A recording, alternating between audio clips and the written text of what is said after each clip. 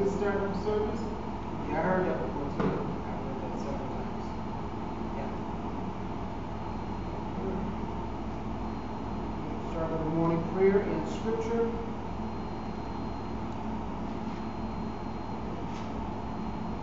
Isaiah 54, verse 17. Old Testament.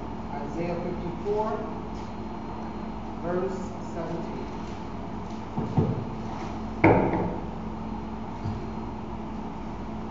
Just one scripture this morning, amen?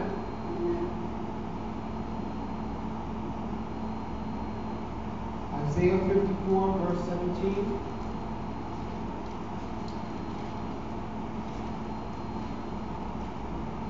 When you have it, say amen.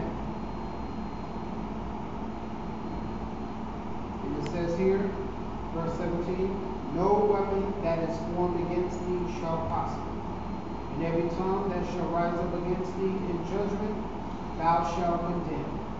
This is the heritage of the servants of the Lord, and their righteousness is of me, thus saith the Lord. Isaiah 54, verse 17. That is the morning scripture. Amen. And the word is already blessed. Good morning. I'm late.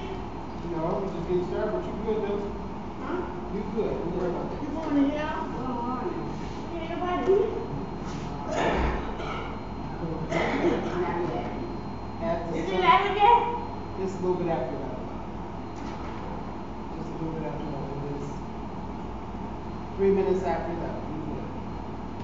That was somebody else who would have made it to the corner. That was somebody else who would have made it to the corner. Well, let them fetch it. Let them fetch it. And they come. And at this time, we're going to go into a word of prayer. Is there any prayer request? Does anyone have any special prayer request? You know, we all need prayer. Yeah. I'm praying for you here. We already got you. I could beg you for prayer. This prayer for the family that lost loved ones and newborn babies. Wow. And they said we are living in that season. Every time you turn around, it's a funeral. Now, people killing their parents now. Killing their mom and their dad.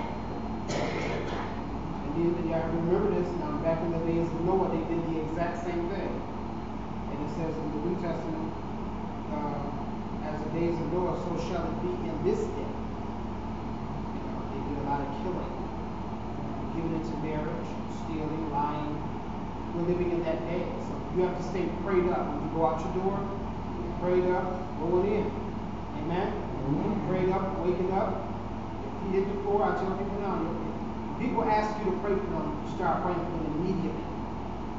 It's not wait till I get home. You pray for them. You don't have to be loud or rambunctious and slapping the all over them. You got to do all that. Just pray for them with general prayer. And you move on. It's a simple thing. You got some people preachers that are very flamboyant. They'll take real loud. They'll take this mic and go over that way. Maybe you don't need to go there and preach. Preacher, yeah. And you don't have to be loud as a preacher. You don't. You'll take one. So we're going to pray for those that are losing loved ones. There was a funeral yesterday for those 2 kids. They got burned? Yeah. They died in that fire. Let's pray for that mother. Well, now she passed, but the rest, there's one girl that survived. So pray for that family. But the holidays oftentimes bring about the spirit of depression. You ever notice in the holidays people get depressed?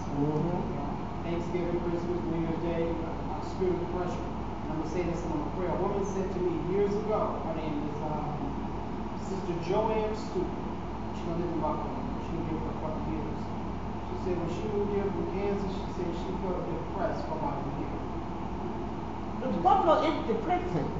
The greatness, the weather itself, it's depressing. It's real depressing.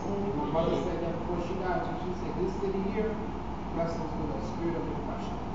She said you could be feeling good going out. She said the next thing you know, you're going in the house and you feel this depression just go all over your head. And it is a great cloud over Buffalo. People get mad when you say that, but it is. It is. And that's why you have to be prayed up. You ever been prayed? Amen? Amen. Minister, let us bow our heads and begin to pray. Father God, in the name of Jesus, Lord God, we humble ourselves before your throne. First and foremost, we give honor to you, God, for being God, and most of all, for allowing us to see a brand new day. We thank you for life, health, and strength. We thank you for your goodness and your mercy. We thank you for your kindness and your compassion. We thank you for your love that's already been wrapped around us. We thank you for your hope in the Holy Ghost. And Lord God, we thank you for those that are here this morning. Bless those that are on their way. Lord God, we thank you for, Lord God, sometimes we struggle coming to service, but yet you give us the strength. And we thank you for the strength of God. We thank you for those that you're healing their bodies from the top of their heads to the soles of their feet, whether it be bronchitis, whether it be arthritis, whether it be arthritis in the feet or the legs. Father, we already know that you were wounded for their transgressions, bruised for their iniquities, and the chastisement of your peace is upon us. And with your stripes, they are totally healed. And look upon that family that put away their son and daughter on yesterday. There's one that's still living. We ask that you extend their lives, and even those babies that have died, newborns and stillborns. Look upon the mothers that have lost children, and even over the city of Buffalo that wrestles with the spirit of depression.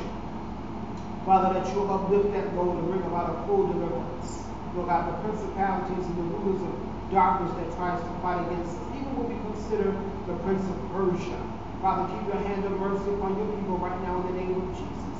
Lord God, keep us in your secret place. Help us to stay hidden in your word, hidden in the realm of the Spirit. Keep us, guide us, and direct us. And Lord God, if we've done anything wrong that was displeasing or distasteful, Father, we ask that you forgive us of all of our sins, sins of commission and sin of omission. God, that you keep us hidden in your word. Lord God, he that dwelleth in the secret place of the Most High shall abide under the shadow of the Almighty. God, we thank you for the hidden truth of the word and the word of God. Let us apply this word into our heart, Lord God. The word that I've hid in my heart so I may not sin against thee. Let us not sin against you, Lord God. Who shall descend upon this holy hill? A man with clean hands and a pure heart. Help us to stay clean in your presence. When we wake up, let us stay clean. When we lay down, let us stay clean. Throughout the day, God, let us stay clean.